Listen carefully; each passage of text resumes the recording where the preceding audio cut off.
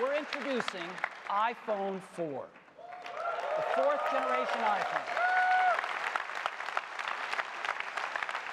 Now, this is really hot. And there are well over 100 new features, and we don't have time to cover all of them today. So I get to cover 8 of them with you.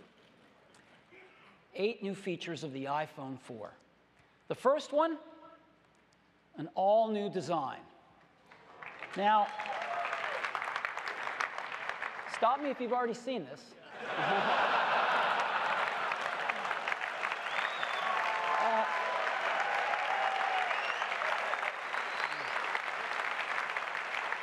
Believe me, you ain't seen it.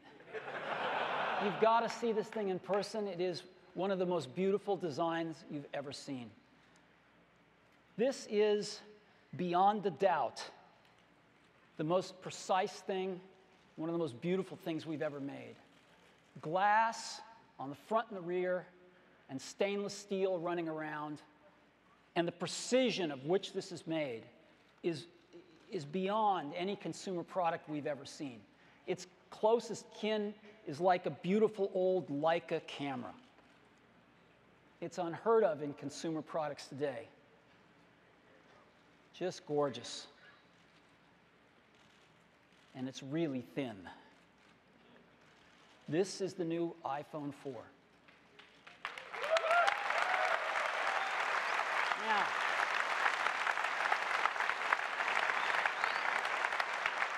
it is just 9.3 millimeters thick. That is 24% thinner than the iPhone GS. Again, a quarter thinner in something you didn't think could get any thinner. As a matter of fact, it is the thinnest smartphone on the planet. So let me point out a few of the things, a few of the external things on it. Here are the volume controls: volume up, volume down, and mute. On the front, we have a front-facing camera. We have the receiver. We have the home button.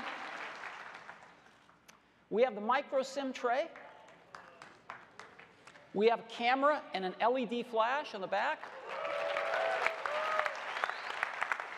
If we look at the bottom, we've got the microphone, the 30-pin connector, and the speaker. And if we look on the top, we've got the headset jack. We've got a second mic for noise cancellation, and the sleep-wake button. Now, because there have been a few photos of this around, people have asked, what's this? Some have even said, this doesn't seem like Apple. What are these lines in this beautiful stainless steel band? Well, it turns out there's not just one of them, there's 3 of them. And they are part of the entire structure of this phone. That stainless steel band that runs around is the primary structural element of the phone. And there are these 3 slits in it. It turns out this is part of some brilliant engineering, which actually uses the stainless steel band as part of the antenna system. And so one piece is Bluetooth, Wi-Fi, and GPS, and the other is UMTS and GSM. So it's got these integrated antennas right in the structure of the phone. It's never been done before. And it's really cool engineering. So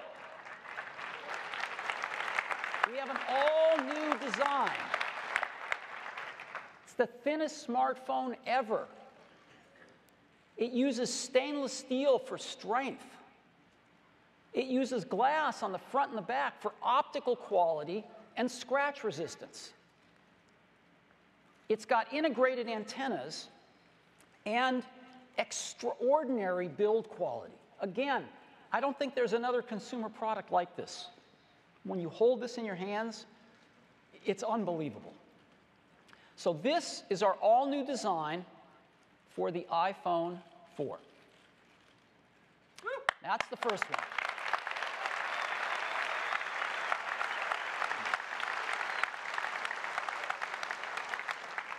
Second one, this is a biggie. Something we call the retina display. What's that? Well, in any display, there are pixels. Here's 4 of them. We start off with the retina display by dramatically increasing the pixel density. 4 times as many pixels in the same amount of space. Now, why is that important? Well, let's make more pixels, and let's say we want to draw the letter A. And this is the outside boundary of one of the strokes of a letter, the letter A. Well, as you can see, we turn on pixels inside that stroke. We can get far more precision the more pixels we have. And we play all sorts of tricks by putting different levels of gray pixels on that line as well to try to fuzz it for our eye. But when we zoom out of this, what you can see is that because we have 4 times as many pixels, we get really, really sharp text compared to what we normally get on displays of lesser resolution. Now, the Retina display has 326 pixels per inch.